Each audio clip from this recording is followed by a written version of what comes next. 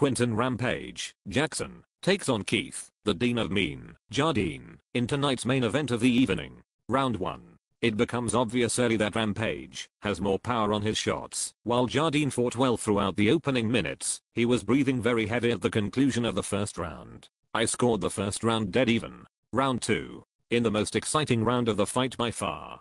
Both fighters found themselves hurt badly, Jardine early in the round, and Jackson late. Both fighters made it to the bell. After 2 very close rounds I have this fight scored even. Round 3. Rampage Jackson scores a late knockdown, securing a decisive third round victory, and a shot at regaining his title against current light heavyweight champion Rashad Evans. That is UFC 96. Be well.